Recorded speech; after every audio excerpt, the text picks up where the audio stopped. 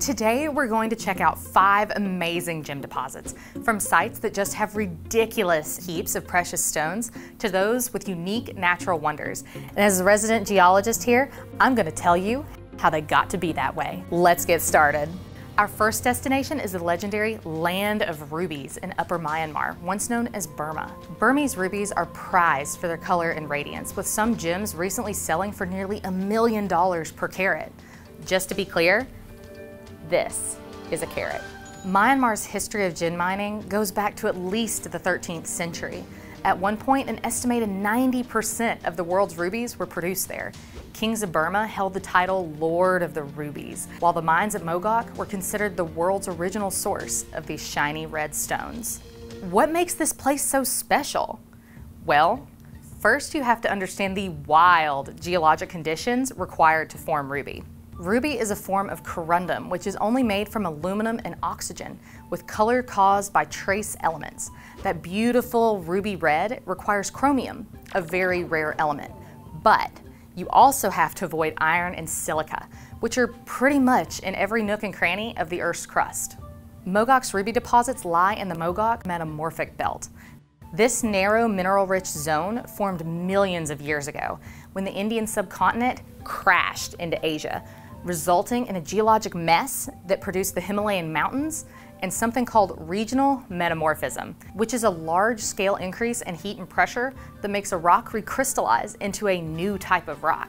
In this instance, limestone from the Tethys Sea was changed into marble. That marble had the building blocks for ruby, but needed a catalyst. Enter molten granite. This intruded into the marble, removing silica and iron, creating an almost perfect environment. But there was still something missing. Turns out, just like my chocolate chip cookies, the secret ingredient is salt. The original limestone had salt deposits left over from its time as a seabed. That salt became a flux, allowing the aluminum, chromium, and oxygen to come together to create the beautiful rubies we know today. What's even more impressive is that the rubies of Myanmar are often found alongside a crazy array of other gems, like topaz, moonstone, and peridot, that form in totally different processes. It's kind of like finding a pride of lions next to a whole pot of whales. In all, over 50 different gem species are mined in this area of Myanmar. For our next mega producer, we're taking a step back in history to a legendary location for massive diamonds, Golconda. Until the 18th century, India was the world's only known source of diamonds, and the city of Golconda was its central hub. An estimated 12 million carats of diamonds were produced by the mines surrounding the city. But the real claim to fame was the many massive, world-class stones that were found there. The Hope Diamond, the Koh-i-Noor, the Dari-Noor, the Orlov, the Regent, the Dresden Green, and many more. It was like the world's very own bonus stage. It is astronomically unlikely for even a series of mines to produce this many diamonds over 100 carats, especially with some of those coming in fancy colors like pink, blue, and green. But even crazier is that many of these diamonds are attributed to a single mine, the relatively tiny Collyer mine. With less than a half-square-mile footprint on the banks of the Krishna River, its diamond-bearing seam was only a foot thick. So how could so many amazing specimens come from here? Turns out, Collyer had a geologic trick up its sleeve. So diamonds originate from something called a kimberlite. It's like a very deeply sourced volcano shaped like a carrot. It transports diamonds from deep in the mantle and brings them up to the surface. In southern India, there are many clusters of diamond-bearing kimberlites with something very important in common. They are located near the Krishna River. It's thought that over millions of years, as the kimberlite pipes eroded, their diamond-bearing sediments were transported downstream. Collyer was situated near a meander, or bend, in the river. When water is transporting gravels, sediments, and even diamonds, it holds these objects in suspension due to the speed and strength of the flow of the water. At Collyer, the water had to change direction, losing power and momentum. What was suspended was deposited in a relatively small area. This created a placer deposit, which, pun intended, means they were placed where miners later found them. While much of diamond formation is still shrouded in mystery, it appears that this prime location was the key for Collier to reap the benefits of southern India's greatest diamonds for hundreds of years. Unlike Golconda's historic diamonds, our next gem locale specializes in a stone that wasn't even identified until the 18th century. I'm talking about tourmaline, from the pegmatite mines of northeastern Minas Gerais, Brazil. Minas Gerais is one of the most productive gem-producing complexes in the world, and the mines around the city of Araquari have provided much of the world's supply of tourmaline, a gemstone prized for its durability, as well as a kaleidoscope of dazzling colors. Over the last 5 years, the Cruzeiro mine alone had an average production of 8 tons of tourmaline per year. What makes this area so productive? It lies in the eastern Brazilian pegmatite province. The EBPP consists of thousands of pegmatites that contain many different gemstone species. Beyond tourmaline, some of the finest aquamarine, topaz, and chrysoberyl come from here. Pegmatite isn't just a fun word for geologists to break out at parties. They're vein-like formations of igneous rocks that are created in the last stages of magma crystallization. Pockets of water and other volatile elements get concentrated as the magma cools. The superheated water provides mobility to all the essential elements, allowing them to move more quickly to places where crystals are taking shape, essentially feeding them with more of the nutrients they need to grow. This often results in very large crystals. Most of the pegmatites at Cruzeiro are zoned, kind of like a bullseye. There's an inner core of quartz, a thin border zone, a wall zone made of quartz, feldspar, and muscovite, and an intermediate zone made of microcline, albite, and quartz. Throw a dart here, and you'll probably hit something valuable. Typically, the tourmaline is found right along the border with the quartz core.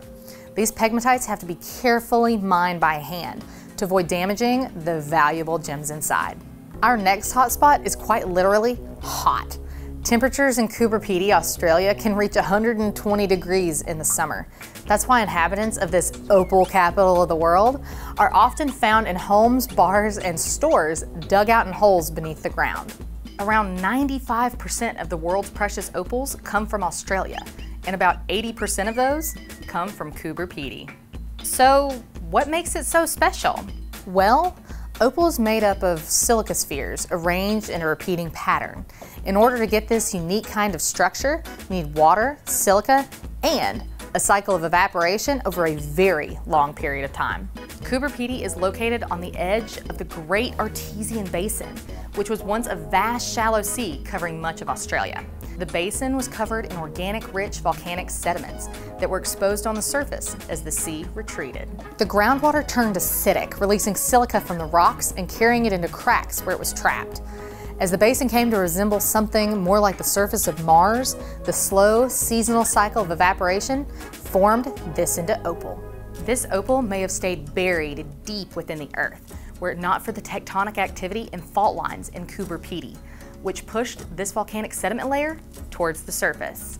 Still, mining here requires a good deal of luck. The opal deposits are scattered over a very large geographical area, and there are few ways to actually trace them. So mining operations are small scale, using the old-fashioned method of digging a hole and seeing what's in it. Now let's talk about our final gemstone hotspot, Merilani, Tanzania. This mine may not be what you're expecting, but it has earned its top 5 position. It is the only commercial source for one extremely beautiful and important gemstone in modern history, Tanzanite. Tanzanite is a relatively new gemstone to the market, having only been discovered in the 1960s. But its rise in popularity has been so fast that it now sits as the second most popular blue gemstone after sapphire. The Merilani mining area is only about 7 by 2 kilometers, or 4.3 by 1.2 miles, but it goes deep, as much as 800 meters. That's like 3 Eiffel Towers stacked. Geologically speaking, this area is kinda bonkers. The rock here is subject to a high degree of folding, which is basically where rocks actually bend over time in reaction to extreme heat and pressure. Think of rocks, the consistency of Play-Doh. Here, this folding resulted in a geological structure called boudinage, which comes from the French word for sausage and resembles linked sausages.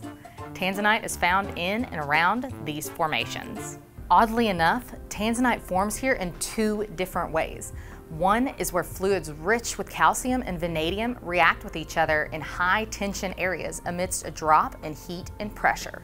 The other, interestingly, is when another gem called Tsavorite garnet is destabilized by a similar drop in pressure and transforms into Tanzanite. While Marilani is a relatively new kid on the block, it is already one of the world's most important mineral localities and may well, one day, reach the legendary status of others on our list.